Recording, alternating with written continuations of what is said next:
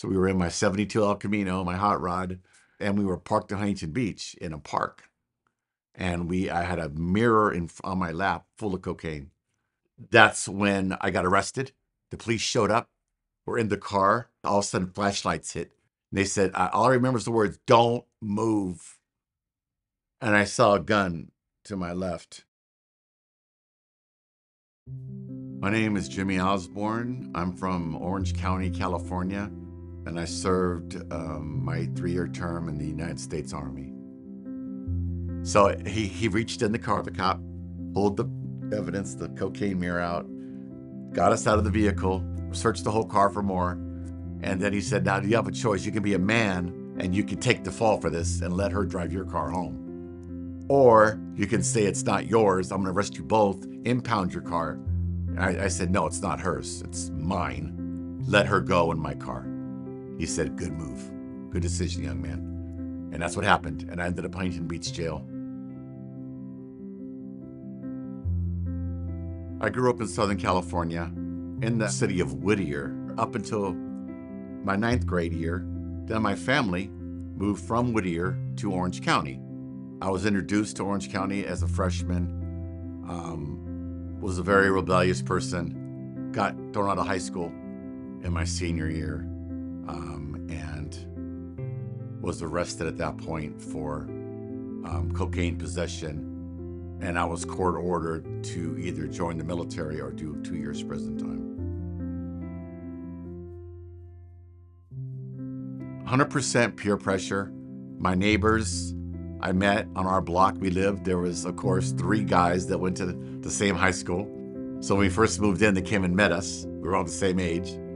And they first thing they had was brought out marijuana joints. And I, of course, wanting to be part of the group, to get along, to be liked. I just went along with the drug use, and it grew from marijuana all the way up to the level of LSD.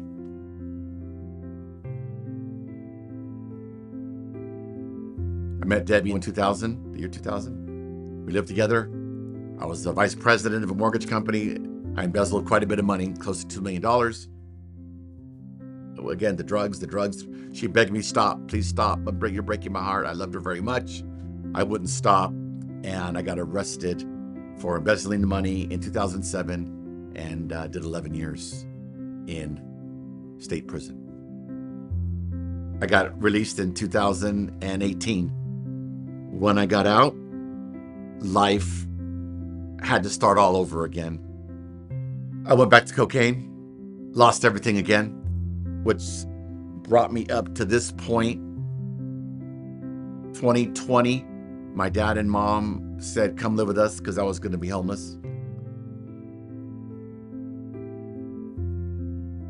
The Salvation Army came into play in my life. I applied for the county to get housing as a veteran. I didn't realize what my benefits were.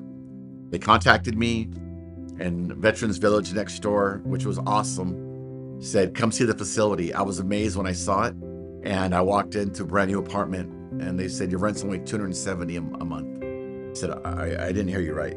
What? They said, "It's $270 a month." I said, "Awesome." They said, "And the Salvation Army's next door. They have a lot of benefits. You might want to check it out," which I did. And when I walked into here, and I said, they said, "You can come here 3 times a week, Monday, Wednesday, and Friday, and get a box of fresh food."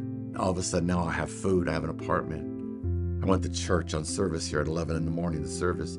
I met Major Neil and his wife, Rubina. They showed me the love. I couldn't pay my rent, even the $270.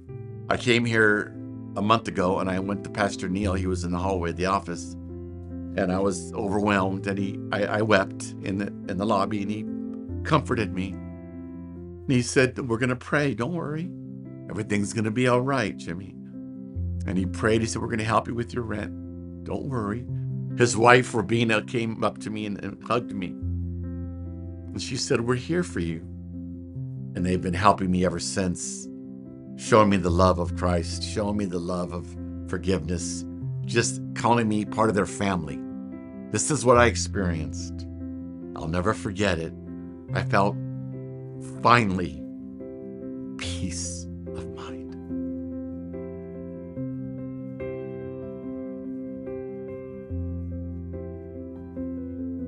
to the people that donate and give their resources, their money, their time, that are connected to the Salvation Army, I would say to all those people, thank you. Thank you. I'm not homeless because of you people, you givers, you donators, you people that are part of the administration here. I will say this, more blessings will come upon you than you could ever imagine because of the help you're giving to people.